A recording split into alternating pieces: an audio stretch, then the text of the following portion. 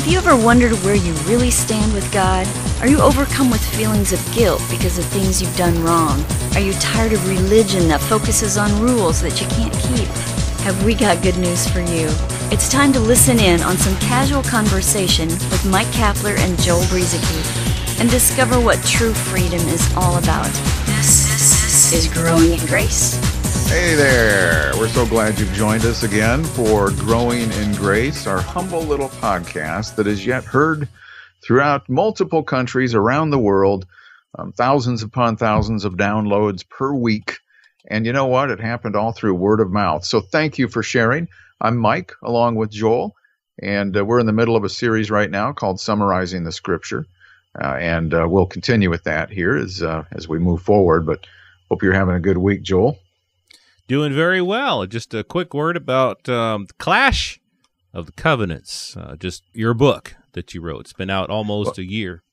And I want to say thank you to you, by the way. I see you once in a while out there pasting the link on social media, so that's nice of you. But yeah, I mean, you know where my heart is at on this book because it's your heart too. And I look forward to the day where Joel writes a book too, by the way. But go ahead. Yeah, it might happen someday. You never know. Well, we'll see. I'm sure there's a book in me that will hopefully come out someday. But Clash of the Covenants, it's available on Amazon.com. Right now, it's in digital form. People ask you quite often, at least I've seen people ask you, and they ask me sometimes too, when it's coming out in like a book form. And you're probably going to be working on that this year. Is that right? Yes. Possibly. I'm pretty limited on my understanding of publishing books and things like that. So the person who was going to do it for me, it seems that maybe they've moved on to something else. I'm having trouble getting them to respond. So the bottom line is we want to get this in paperback form and make it available for people who aren't doing the electronic book thing, the ebook with the Kindle or the Kindle app. Mm-hmm. And it will be easier for people to buy it in bulk and give it away. So give us a little time on that. Obviously, we're in February right now in 2018, but keep watching for it on Amazon. We'll get there, Joel. Well, I'll find somebody who can help get this done and get it done right. Well, I'm looking forward to the movie when the movie comes out. Clash of the Covenants. And you know who should be in it? I think Arnold Schwarzenegger. Oh, come on. Hasta la vista, old covenant. If I'm going to do a movie, line. Clint Eastwood has to be. I knew you would say Clint. Definitely.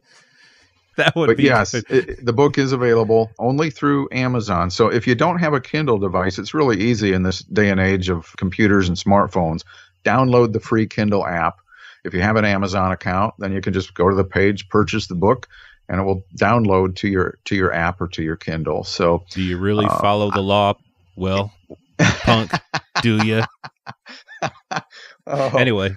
Oh, brother. So, yeah, thanks for mentioning that. And the book will answer a lot of your questions. And you know, if you like the podcast, you'll like Clash of the Covenants. Right.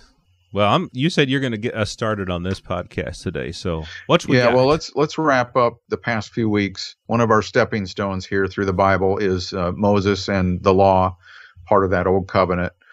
I didn't want to leave something dangling out there because we were maybe a little bit rushed toward the end of the last program. But, you know, sometimes somebody might ask, even with everything that, and if you haven't caught the last 3 programs, at least on this subject, I encourage you to go back and catch it because some people, even after hearing everything we've said the past few weeks, Joel, because of the way that they filter everything about the Bible through a legalistic, or at least a somewhat legalistic mindset in many cases, as taught either through their church or just things that they've assumed that weren't necessarily accurate about the Old and New Covenants. They might ask the question, don't you think that the world would be a better place if everybody just kept those commandments, at least the top 10?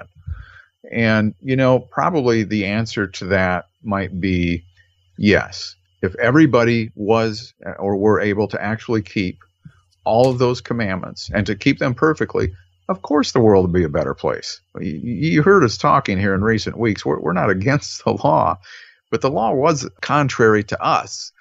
And that's why it had to be nailed to the cross, because it couldn't give us what was needed.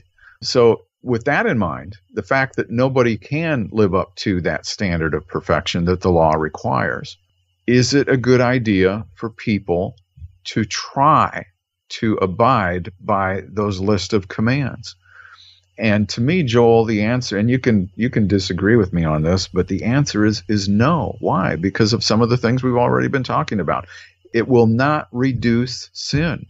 That's not what the law does. It will not bring life. It does not bring righteousness. It doesn't produce the fruit of the Spirit. It doesn't do any of those things. I know that's the mindset a lot of people have, that it will help us accomplish those things and set us apart and sanctify us. It just isn't true. It's just not in the Bible. All right, your turn. Yeah, well, I mean, I totally agree. Sometimes I feel like I'm venting, and I need to stop talking. Well, it's true. I do the same thing too. But where you're going there was exactly what I had in mind, because I have open in front of me Romans 7:10. 9 and 10, where Paul said, I was once alive without the law, but when the commandment came, sin revived, and I died. And the commandment, which was to bring life, I found to bring death. And so, the law, you would think that it would bring life, but it really only brings death. I know we're going to be talking about the Psalms pretty soon, and David in the Psalms said he meditates upon the law. He meditates upon God's word because he'll find life in it. It'll keep him from sinning. But David didn't have this same revelation that Paul had. Paul had been a Pharisee under the law, just like David had been under the law, and thought that following the law would bring life. But it was revealed to Paul by Jesus that it only brings death. In Galatians 3:21, Paul says again, is the law against the promises of God? Certainly not, for if there had been a law which could have given life, then truly righteousness would have been by the law. But the Scripture has confined all under sin, that the promise by faith in Jesus Christ might be given to those who believe. So again, the law could not give life. Life could only come in one way. See, the problem, we talked about Adam several weeks ago. Sin entered the world through Adam, and death through sin. Really, our problem is death, and it came from this knowledge of good and evil. We needed to be delivered from trying to live by the knowledge of good and evil, which brought death.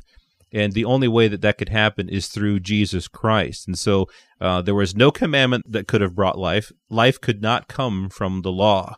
And sin was only increased through the law. So the way of life in Jesus Christ is to die to the law, to be not under the law any longer, but really to live a life in faith, the life of Christ that's in us. And so, not a fleshly commandment, because the law is really fleshly.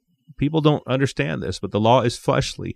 But faith, that's the ministry of the Spirit that we need to live by. Yeah, we talked about that. The law is fleshly. And if you need something specific to try to get that ball rolling in your own personal study time, look at the beginning of Galatians chapter 3, when Paul was talking to those foolish Galatians, right? So the law, why was the law given? Well, simply put, it was given to reveal sin, to make people aware of it.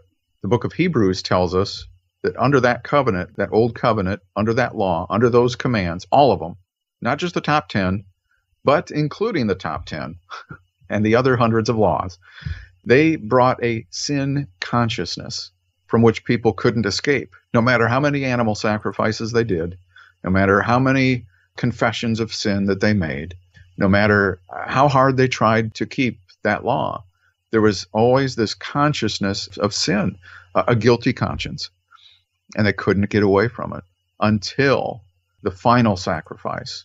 All those sacrifices under the old couldn't get the job done.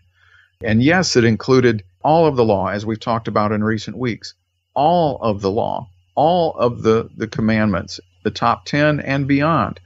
Some people think that somehow those stone tablet commandments, which Paul referred to as the ministry of death and condemnation, they somehow think that those were separate because they were written on stone. That isn't the case at all. They were referred to in the law as the tablets of the covenant. Which covenant? Not the new covenant, the old one. And you can't have both covenants in effect at the same time because there's a huge contrast there. They are not alike. And the Bible explains this. I'm going to make a new covenant with you, not like the one I made with your fathers back in the days of Moses in Egypt and all that. This is going to be different. What's different about it? You're going to get away from the sin consciousness thing, because I am going to deal with sin once and for all. I'm paraphrasing here, but God was going to deal with this once and for all through the body of Jesus Christ and that sacrifice and that blood. That's what God was going to do, and that's what he did.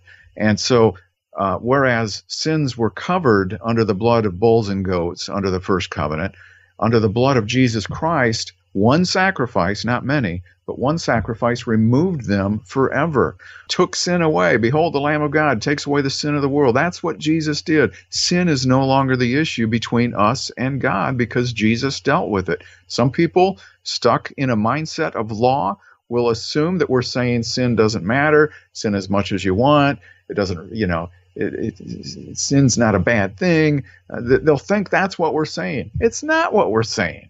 It's just that that's a reflex people have when they're stuck in a legalistic mindset, not understanding the grace of the gospel, the gift of righteousness, and everything that God accomplished for us through that finished work. Only a couple minutes left here, Joel, so we'll kind of wrap up this stepping stone with the law in our series here and move on to the Psalms and the prophets next week. Yeah, those are good words, because that is often what we get accused of, saying that sin doesn't matter, sinful behavior doesn't matter, because we're saying that we're dead to the law and instead we're alive in Christ, and that we're not under the law. We're not saying, again, that sin is good. We're not saying, go out and live a life of sin. We're saying that the law is not the answer. The law never was the answer. The law caused sin to increase. It caused death and condemnation. But the ministry of Jesus, the ministry of the Spirit, the ministry of life in Christ is what enables us and teaches us to live godly in Christ Jesus. Paul said that the grace of God appeared. It was the grace of God that teaches us to deny ungodliness and worldly lusts and to live soberly, righteously, and godly in this present age. The law could not do that. The law told us to not do those things, to not live ungodly and unrighteously, but it couldn't help us. And Paul said, by the grace of God, I am what I am, and his grace toward me was not in vain, but I labored more abundantly than all the other apostles, yet not I, but the grace of God which was with me. So if you are concerned or worried about being dead to the law and not trying to live by the law, if for some reason that scares you, remember that Paul said we had to be dead to it. He wasn't afraid to say that it's by grace. I live by grace, not by law. And so hopefully that gives us a good summary of the law. Again, we didn't really go into complete detail on this. It's a bigger series that we're doing here on summarizing the scriptures. And next week we'll move on to something else. We'll move on to talking about the Psalms, give a little bit of a summary of what they're about. There's a lot of law talk in the Psalms, but is that what the Psalms are really about? We'll talk about that next week on Growing in Grace. This has been Growing in Grace with Mike Kapler and Joel Brueseke, heard online through various internet sources around the world each week. To access hundreds of past programs, visit graceroots.org. Share it with a friend and listen again next week for more Growing in Grace.